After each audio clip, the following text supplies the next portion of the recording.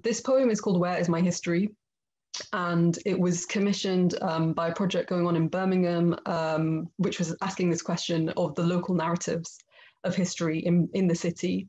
And I chose to respond kind of thinking about this question in three senses of where, which is maybe just relevant for me to mention before I read it. So the first was thinking about where in terms of within the subject of history, where is our history? So thinking about conversations around curriculums, textbooks, documentation, and what categories of history, you know, whether it's like immigrant history, women's history, British history, global history, where is our history located?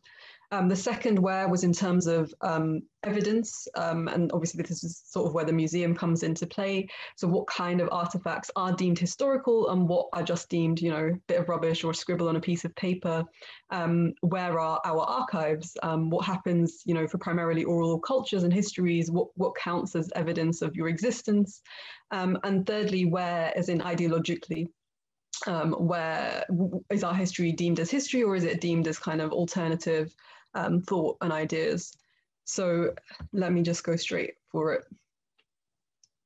My history is imprinted in the spaces between the ink printed on pressed pages. My history is the screams shouting out through the silent slots in syllabi.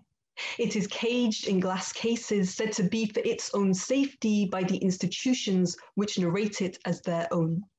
Because my history lies in the choices not recorded about which stories should be hoarded and called archives. And my archives are the chicken shops, the taxi stops, the backseats of rentals, the inside hems of headscarves, women's conversations, women's congregations, women's contemplations, which you won't find in your local heritage site. No, because my history is the shame of your history, the body buried in the back garden with no gravestone, but in fact not so shameful, no, for it is also adorning your proudest buildings, the ones I'm searched before entering, as if my bringing something in would be disturbing, as if my things weren't already coveted and stolen, sorry, read salvaged and reallocated to make up these museums in the first place. It's almost as if history is less about what happened than maintaining ideology, because when you investigate a story with half the participants absent and don't worry about the translation, want only to fit the narrative to the nation, then is it surprising that what's surmised is that my history is not, that my past is culture and ancient kingdoms, never politics or philosophy. My ideas are religion and oriental, tribes, norms, and alternative remedies, whilst yours are universal teleologies and superior methodologies.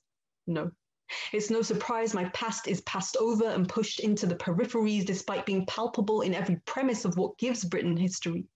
Because to find it would be to remember that if Britain is Tudors and Victorians, it is also slavers and plantations, the colonies and the colonized. To find my past would be to remember that every object in the museum that is said to be objectively seen was plundered and stripped of value for the perusal of researchers and big purses to spectate and win awards. Whilst those of us who are still seen as backwards, who don't get the time or space to explore artifacts, are in fact the outcome of their unnarrated relations to colonial plunder and false salvation. So when you ask where my past is, ask instead what yours is without mine. Thank you.